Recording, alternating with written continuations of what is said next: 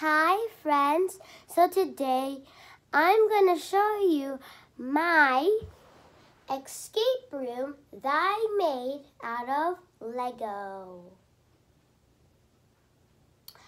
So I'm going to walk you through my escape room out of Lego. But first I am going to describe the tagger. So I just created this tagger out of Lego, and I created like this because it looks like a ghost. So here it is.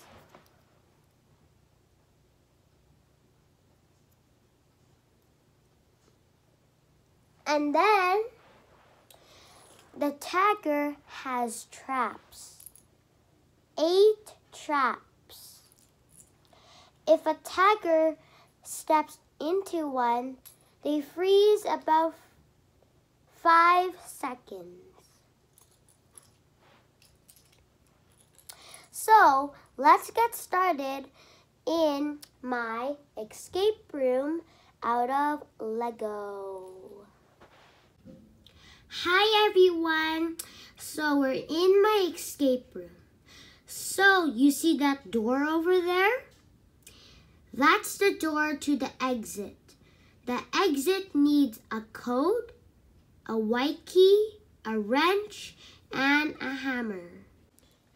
So before I move on to my escape room, I'm going to show you how my escape room looks like. So this is the exit, as you know. This is in the red key room. It has scissors and a green key.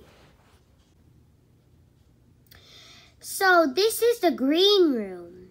It has a purple key and a blue key. This is the orange key room. It has a white key. And this is the yellow key room. It has a fire extinguisher and a wrench. We are almost there to visit upstairs. This is the wrench room. It has a plank. Finally, we're upstairs. So let's climb up these steps to upstairs. This is how upstairs looks like. Over here is a crawl hole. The tagger cannot tag you when you're in the crawl holes. In the blue key room, you get a hammer. Over here, you need a plank, and you get a purple safe and a red key. So upstairs, there are 2 ways. This is the first one, and this is the second one.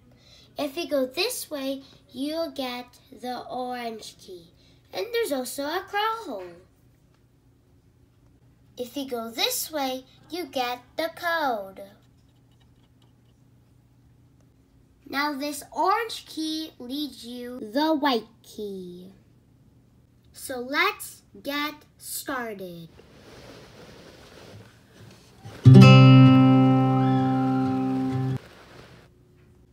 So over here in the dining table, you have a yellow key.